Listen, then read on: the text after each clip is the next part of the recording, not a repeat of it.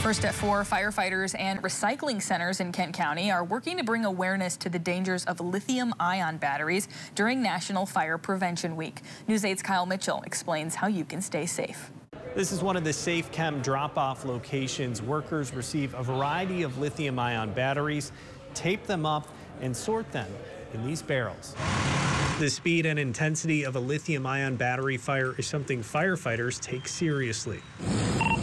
The Grand Rapids Fire Department had to put out this scooter fire in May at Rosa Parks Circle. When compromised or damaged, they can overheat, and that overheating can compound and eventually could lead to a fire. Lithium-ion batteries can burn up to nearly 5,000 degrees, which is about 3 times the temperature of a gasoline fire. Lithium batteries like cell phones and other small devices in the home, once the fire is put out, we try to put them in a container because sometimes they can reignite.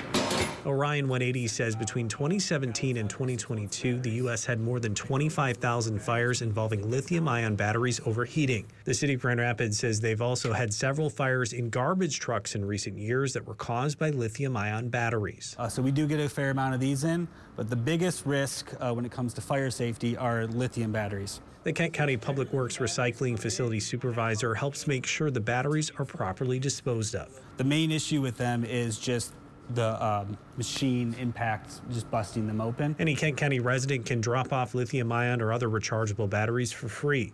The goal is to reduce the risk of fires that can be especially difficult to extinguish. Water doesn't do a great job putting these fires out. What water does is gets everything around it wet enough to not catch on fire. These can only really be put out by cutting off the oxygen supply. So when the fire does break out and it's in a pile of combustibles like at the recycling center, it poses a huge risk. In addition to recycling the batteries, you should buy devices that are certified by a reputable testing lab, use an approved charger, and charge on hard surfaces that are less flammable. Typically, when they're damaged is when they create the fire, so you want to do everything you can to handle them properly. If you want to learn more about recycling lithium-ion batteries, we have a link in this story on woodtv.com. In Grand Rapids, Kyle Mitchell, News 8.